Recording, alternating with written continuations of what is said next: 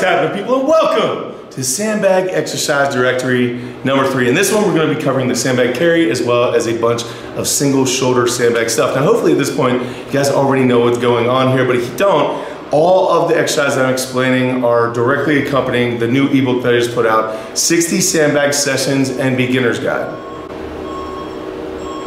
Thank you, Amazon. I can't even remember what I did. Did I already say what I'm covering today? Yeah. No.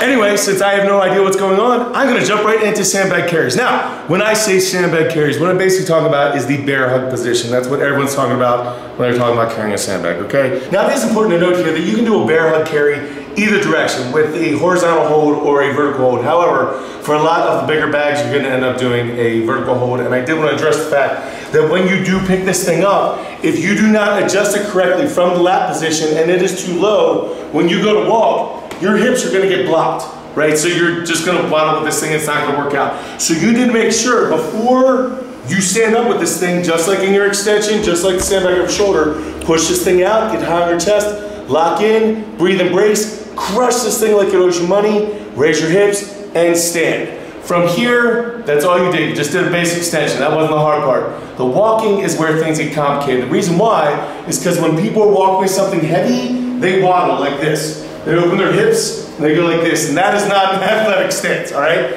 When people ask whether they should be doing their weighted carries, whether it's sandbag carry or farmer's carry or anything like that, quickly or slowly, you should absolutely be doing it quickly. Number one is because it comes from strongman, and it's always a race. You're doing it for time. Number two, carrying something that is extremely heavy is like carrying something extremely hot. You're going to move quickly because you want it to be over faster.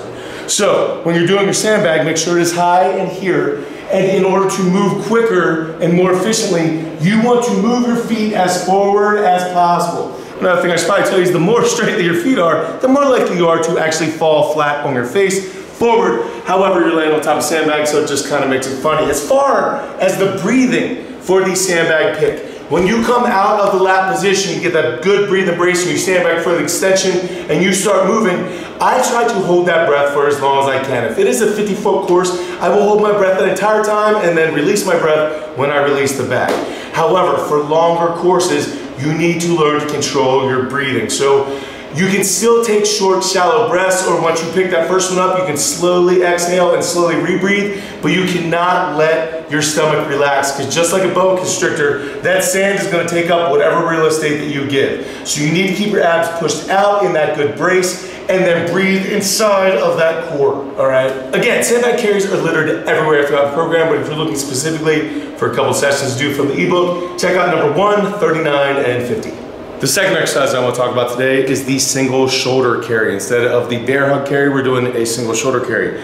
So what we're going to do is set up the exact same way that you did for the sandbag over shoulder. Find your midline, get to your lat position. From here, hips up, throw it up on your shoulder. Once you're here, you walk.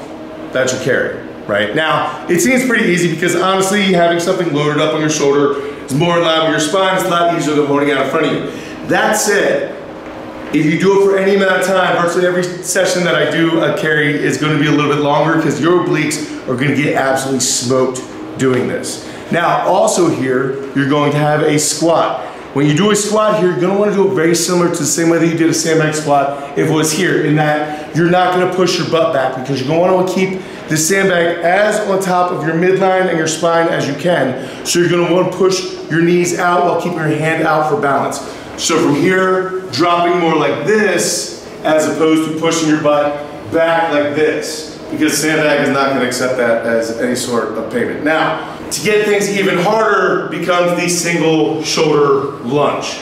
The single shoulder squat is rough. You need to brace pretty hard, like as hard as you can, kind of hard when you're bracing, right? But when you do the single shoulder lunge, you need to brace like twice as hard as that. So when you are doing the same side on the lunge, there's a couple things that I want to talk to you about the lunge in general. I have an entire video about the lunge in a playlist, so make sure you search my channel for that. But the reason why a lot of people hate lunges and they're painful to people is because they're carrying too much momentum into the lunge.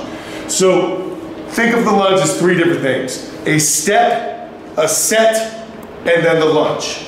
So if you step and you're not set and you're still moving when you're lunging, you're going to get some sort of pain because your knee needs to be a break. And if you do it with a sandbag, you're going to hit your life and fall over. So what you're gonna wanna do is step, make sure that sandbag is over top the center line of your body and everything is good. I don't care if you step forward or you step back, do whatever you wanna do.